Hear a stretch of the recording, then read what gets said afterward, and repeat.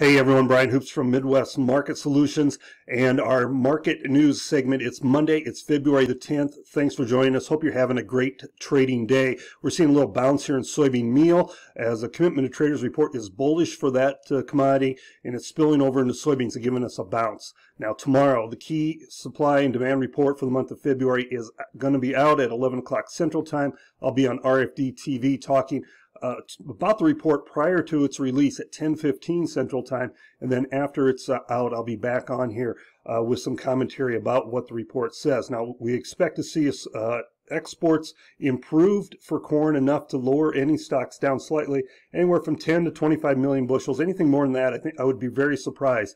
Exports, I don't think will be changed. I think if there's a change, it's going to come in feed demand. That's been the catalyst here for slightly narrowing ending stocks, but it's not going to be enough to really give us any type of a bull market here in corn, unfortunately. Soybeans, we've seen a little better crush. We've seen a little better exports, so I could see USDA lowering ending stocks in the soybean market tomorrow. And in wheat, there's not much going on. I think our exports are right in line with where they need to be. I don't see the USDA making any changes tomorrow, although they may end up doing that.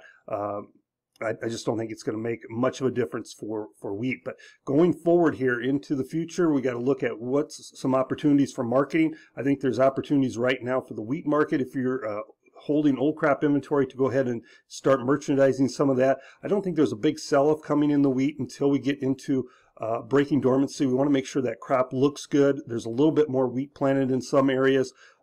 Clients in Texas tell me there's been a little bit more wheat this year than what they had last year. That's certainly the case in soft red wheat area as well. Now, if you look at the soybean market and the corn market, we could see a substantial increase in corn ending stocks. We plant a lot more acres for corn. Everybody wants to point to the Chinese trade agreement and how this is going to be bullish, and it's certainly going to help things out. But consider this: the record export year for corn, or for soybeans, excuse me, was 2016 and 17. Exports were about 2.166 billion bushels that year. Right now they're at 1.775. So even if the USDA increases exports to that record amount for the new crop marking year, our ending stocks are only going to be about 400 million bushels, still one of the largest in history. So we've got to have this trade agreement just to give us opportunities to market at higher prices. So don't forget about marketing going forward here. If you have questions, reach out to any of our offices. I know they'd be glad to talk with you. Have a good day.